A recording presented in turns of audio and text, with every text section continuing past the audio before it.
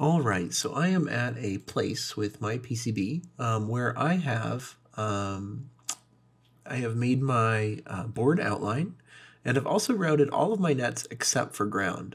So everything except for the grounds are all routed, and so I am ready to place a ground plane and finish up my PCB. So to do that, I'm just going to go up here and I'm going to use this rectangle button, and I'm just going to assign it to my ground net. Press OK. I'm also going to round my corners at 100 mils, and then I'll go up here and I'll click up here. I'll click down here, and it will place my ground plane.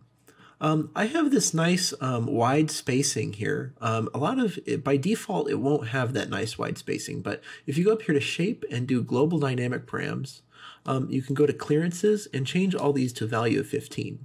You might get an error that says not editable while in an interactive command, and that's okay. That just means you're trying to do something in Cadence while you're opening that window. So just hit done and then do Shape, Global Dynamic Params, and change your clearances all to 15, and then also change Thermal Relief Connects to 15 as well.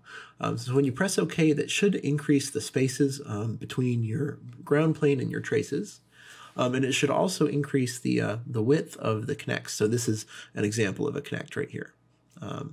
The connect between the plane and the hole. So I want to talk about why there's still some blue wires left. There's one right here, it looks like, and there's also another one right down here, connecting this one and this one. And I have routed everything except for ground, I promise, everything except for ground. I really thoroughly went through it and I made sure, and I still have some blue wires. And so what these are problems called ground islands.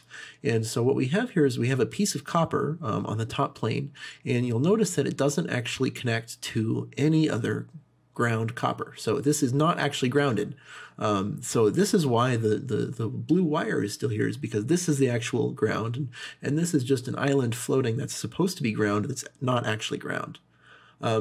This one up here happened for a little bit different of a reason. It looks like this one is just a product of the pin not actually connecting to the plane well. So I could fix this one really easily by just connecting it to the plane, it looks like.